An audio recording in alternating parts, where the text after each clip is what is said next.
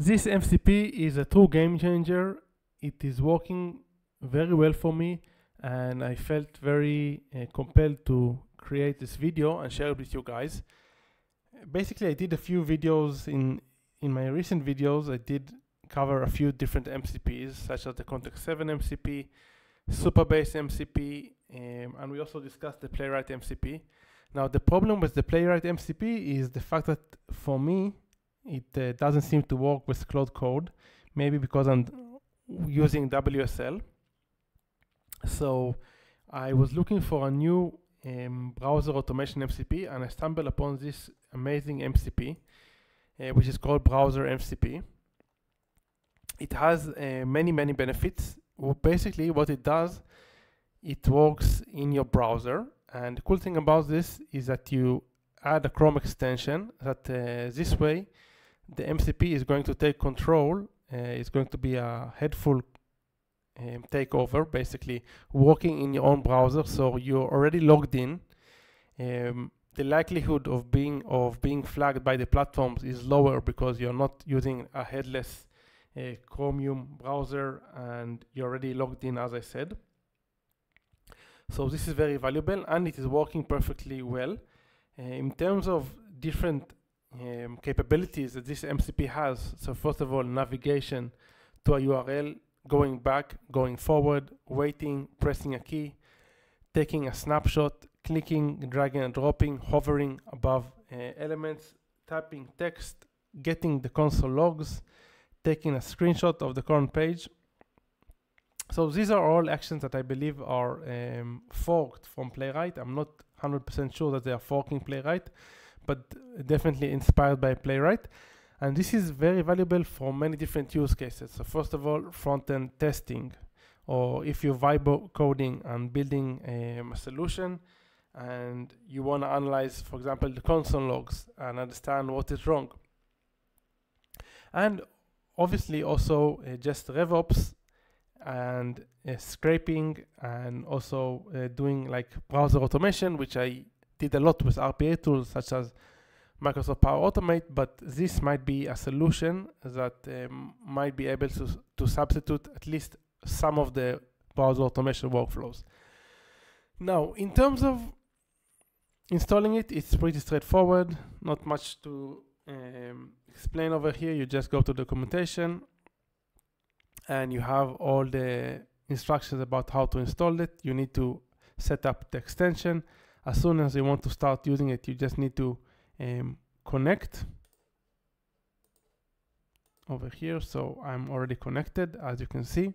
And then you add the MCP to your browser, to your Cloud Code file, and then you can start rocking. So what I did over here, I asked it to go to my LinkedIn page, Yaron Been, find my recent posts and criticize them as if he was Dan Kennedy. For those of you who don't know, Dan Kennedy is a very famous marketer, and I also guided him to use the browser MCP. So what he did, it realized that I'm already in the correct LinkedIn page. Then it clicked on my profile. Eventually it scraped my free recent post, which you can see over here. So one post was about AI agents in production. The other one was actually a post that I reposted about data leaks in ChatGPT. And the third one was an N10, a post that I did about the fact that I uploaded many N10 free workflows to the N10 template library. And over here, Dan Kennedy gave me advice or criticism for my post. So, Yaron, you're committing the cardinal sin of modern marketing. You're boring your audience to death with technical masturbation. I was pretty surprised that it used this word. I mean, obviously this is on topic, so I didn't expect this. Criticism about the first post, which was basically me me publishing the interviews that I did with Sandy Bassan from IBM. So you're doing what every other thought leader wannabe does, name dropping and industry circle jerking. I sat down from Sandy Bassan from IBM. Who cares? Your audience doesn't give a damn about your coffee dates with corporate executives. What's missing? Where's the benefit to me, the reader? Where's the pain you're solving? You're talking at people, not to them. Kennedy's rule, people don't buy products, they buy outcomes. This is pretty precise, I agree. Second post was me reposting,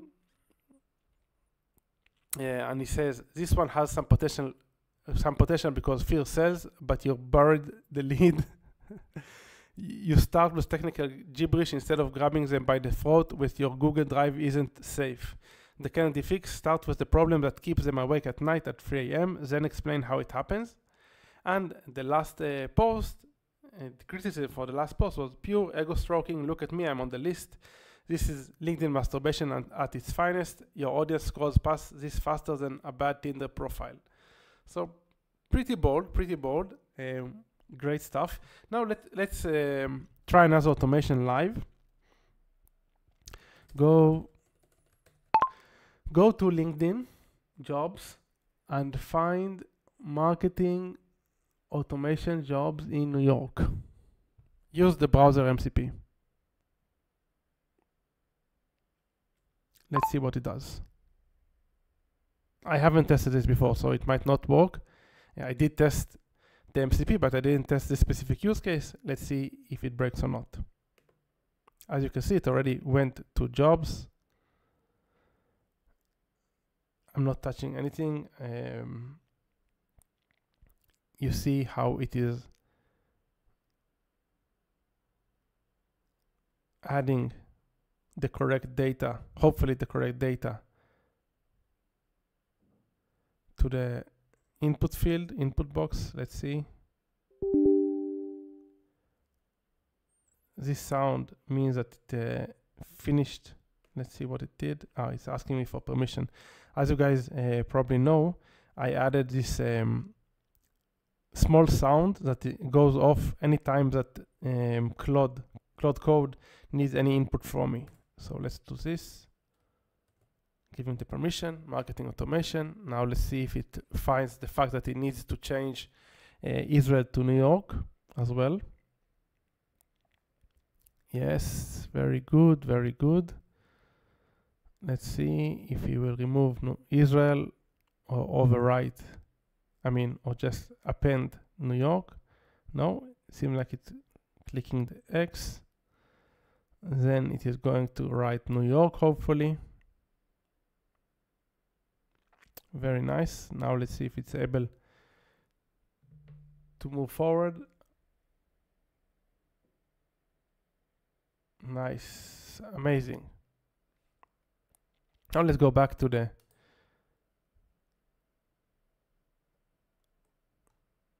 terminal. Great, now I can see the location field is cleared and showing suggestions. Now I'll type New York in the location. Perfect, I can see New York location suggesting appearing. I'll click on New York, United States to select it.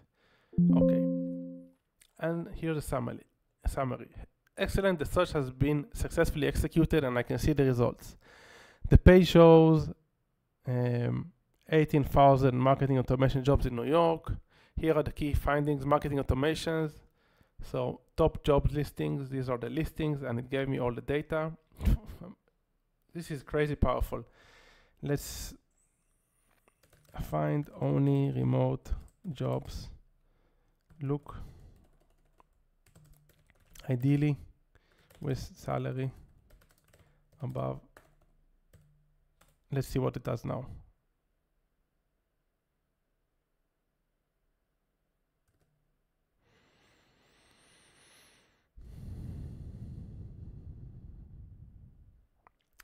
So it's pretty slow, but it's so far, based on my testing, it's very robust.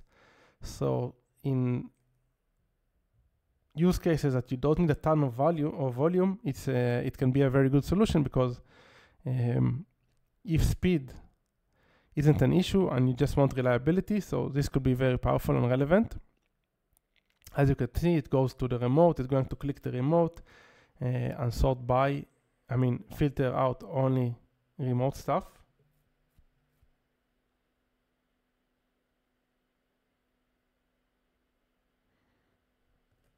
Let's see. will it click it or not?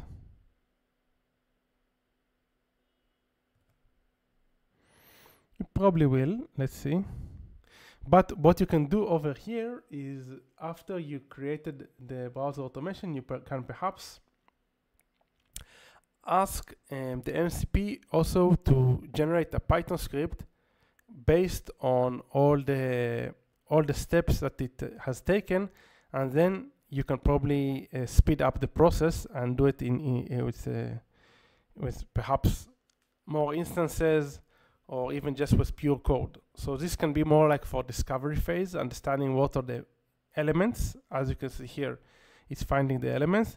And once you know all the elements, based on the classes and IDs, or XPath, or whatever way you are using in order to find the elements, you can start speeding it up with pure code instead of doing the browser automation. Then you are at risk of being flagged by the platform, but this is definitely optional. Let's see what it does. Okay, salary. Never mind. I guess that you get the gist. This is the main idea, is just implementing browser MCP, which is working pretty well. As I said, you need to install it very easily. Just come over here, add the extension to your Chrome, then make sure you add the settings to your MCP settings file, and you're good to go. I hope you enjoyed this video, guys. Highly recommend checking out this MCP. Until next time, keep on automating.